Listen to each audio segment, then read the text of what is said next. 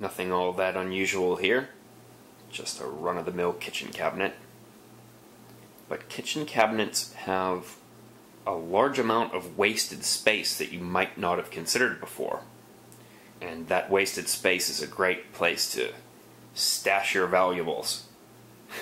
So, do you have any guesses where there are valuables hidden in this cabinet?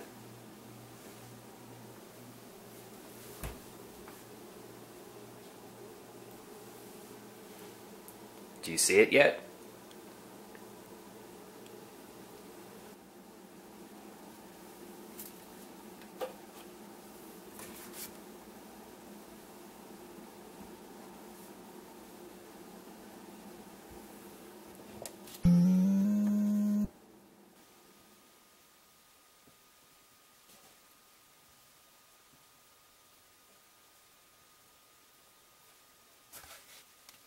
And now that the entire internet knows where I keep my priceless family heirlooms, here's my address for added convenience. Well, of course I'm not going to show you where I really keep my valuables. In fact, if you were to find this cabinet, this is what you would really find. But I will show you how I did this and why.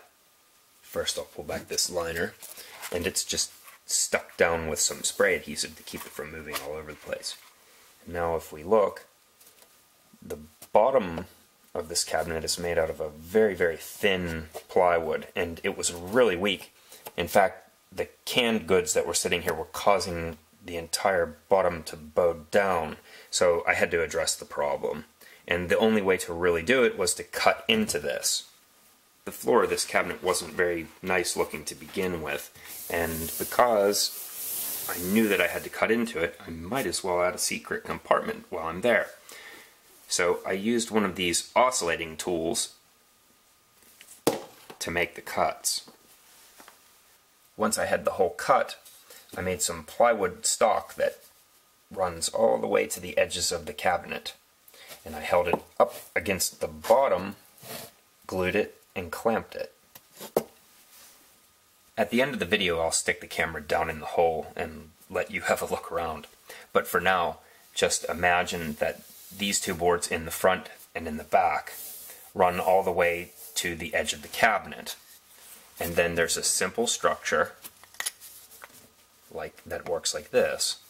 And I put it in this way. And as I pressed it in until it was flat, it lifted up and added support. And now the base is quite strong. And finally, for the lid, I just used a piece of 3/8 plywood and removed some of the material on the table saw that I didn't need so that I could get it to sit flush.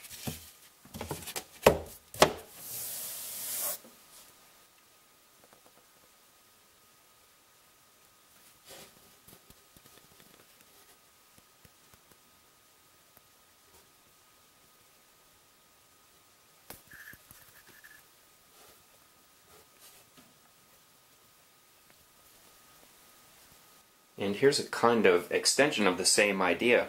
In this bathroom vanity, I made some modifications to it, and I was able to put in a laundry chute. I just cut a hole in the floor, and the utility room is right underneath, and I just used this old garbage can to trim it off. Oh, and here's your bonus tip for watching all the way to the end. You can use a balloon to prevent rust rings. And by the way, please don't tell anyone, but this is where I really hide all of my video game tokens.